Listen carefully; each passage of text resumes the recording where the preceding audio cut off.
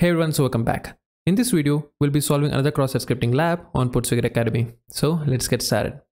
So this lab contains a reflected cross-site scripting vulnerability in the search functionality, but uses a WAF to protect against common XSS vectors.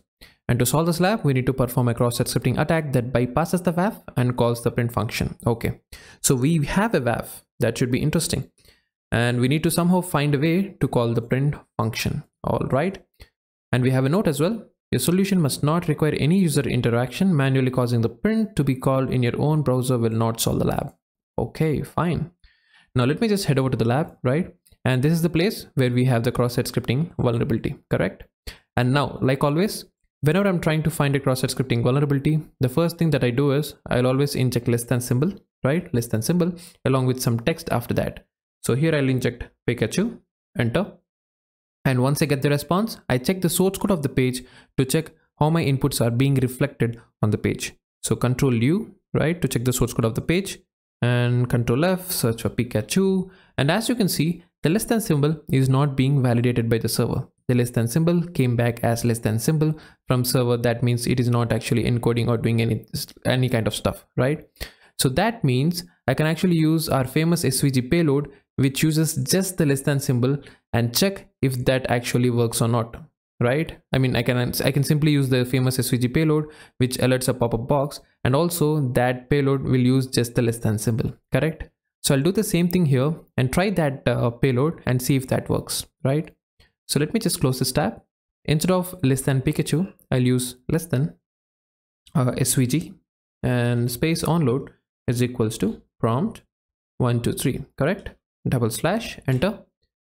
And okay, it looks like the WAF is actually blocking the SVG tag, right? So let me actually do something. Let me actually clear everything except the tag, because now my concentration is just the tag. I need to find a tag which is not blocked by the WAF. And that is the reason I'm removing everything for now. And later I can actually put those stuff back again. But now, for now, I mean, my concentration is just on the tag, right? So let me just clear everything. And instead of SVG, I'll try image tag, and looks like that is also blocked. Now I'll try anchor tag maybe, and yeah, that is blocked as well. What about script tag? It is also blocked. Now I can't manually try each and every tag like this. So for this, I'll actually use intruder, right?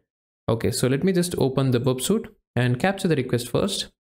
So intercept is on and capture this request, and I got the request. So let me just send it to the intruder and intercept to off, go back to intruder, and let me actually get the, the list of all the tags that I can try.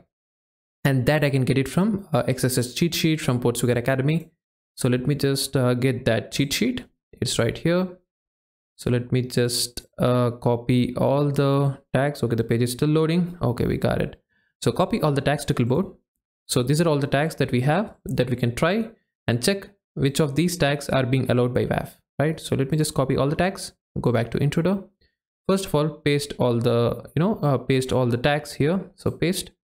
And as you can see, we are just trying on the tag names, right? Only the tag names, anchor tag, acronym, address, and etc. Now let me go back to the positions, and I don't want to tamper anything with the session. So let me just clear that, right? And here as well, we just want to try only on the name of the tag, but not the less than symbol. So let me actually put this less than symbol outside the $, right? So outside the $. And this is the one that we'll be trying on, only this part. So we'll try all the tag names just here. So for example, if you go to the payloads list, the first thing that will be tried is anchor tag. So this will become less than anchor tag. And the second one is A2. So again, this will become less than A2, and we'll keep on trying that and check finally which are all the tags that are being allowed by the WAF, right?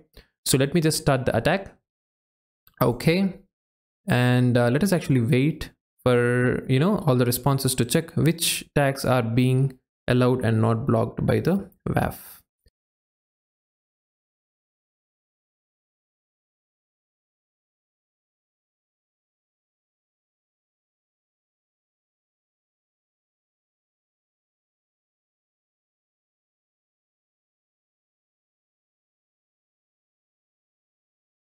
And finally, it's finished. And now let me actually do something. Let me actually filter this by status And as you can see, okay, it looks like the body tag is the one that is being allowed along with the custom tags. Okay, custom tags we already know, because when we actually gave less than Pikachu, it actually accepted. I mean, it was actually accepting the custom tag. But the interesting part is it is actually accepting the body tag. So we actually found the tag which is not being blocked by the WAF. So we'll continue this in the next video. I'll see you in the next video. Thanks for watching. Don't forget to subscribe, and I'll see you in the next video.